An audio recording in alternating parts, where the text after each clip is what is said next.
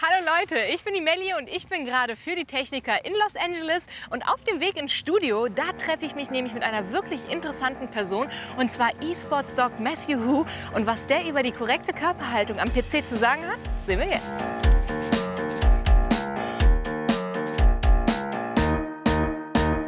Today we're going to talk about the correct posture while gaming.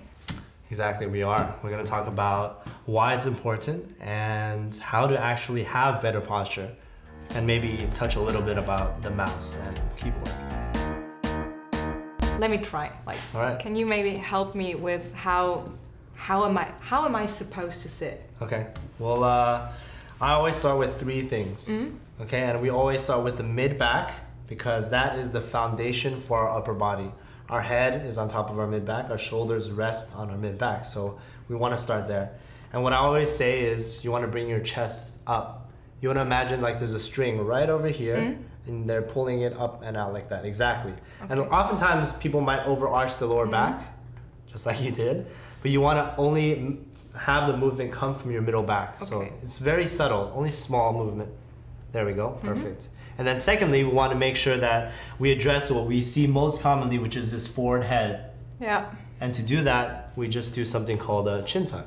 We tuck our chin slightly, not all the way back so that we have double chins. No, we don't want that. No, we don't want that. So we want to make sure that it just stacks right over your head, or right over your shoulders rather. So you have your chest up first, there we go, and your chin tucked back perfectly. And then the last thing that we do is we bring your shoulders back.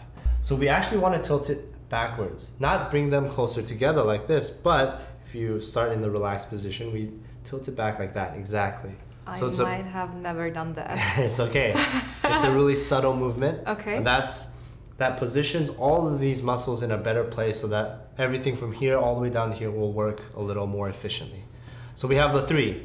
We have chest up, chin tucked, and then shoulders. Perfect. There we go.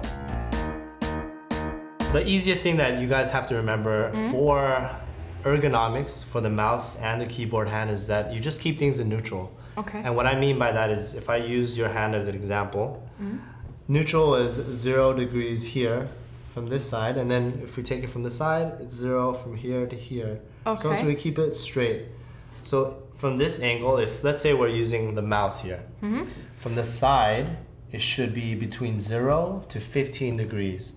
Okay, so it's okay that you keep your palm down here as long as it's not bent up too much. Okay. And that can happen if, let's say, your elbows are too low and you have no armrest. Right? If you have no armrest here, sometimes they'll hold it up like that. Yeah. Or they lean forward and it's bent up. So that's the one thing we look at. We look at the angle from here to here, right? And that looks good. And same thing here, that looks good. That's why it's important for the many keyboards that are out there that we want to find something that allows you to have more of a straight wrist. They did some study that showed that if you dedicate 40 minutes a day for anything, any change in movement, you can improve or make that change in 5 days. Hey, we're not going to dedicate 40 minutes a day just standing like this. No, it's really exhausting. Yeah, but if we do 5 to 10 minutes a day, we can expect that in 2 to 3 weeks, our posture will improve. Because your muscles are getting used to it and getting stronger. Exactly.